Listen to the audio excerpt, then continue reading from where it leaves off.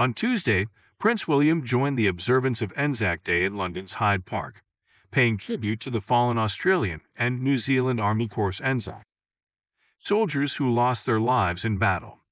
The ceremony, which included a rendition of the last post, a moment of silence, a reveal, and the singing of national anthems, was attended by the Prince of Wales, who signed the Book of Remembrance while music was played on a didgeridoo.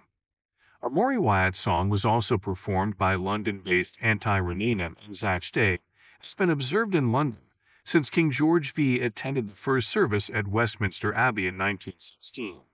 Since then, the annual Moment of Remembrance has honored all Australians and New Zealanders who have lost their lives in conflict and recognized those who have served.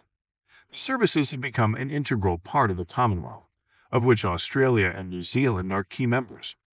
Write your opinion in the comments during his visit to Australia in 2014 with his wife, Kate Middleton, and then Prince George. The couple marked Zach Day in Canberra and were deeply moved by the ceremony that was lit by candles brought by fellow armed forces members.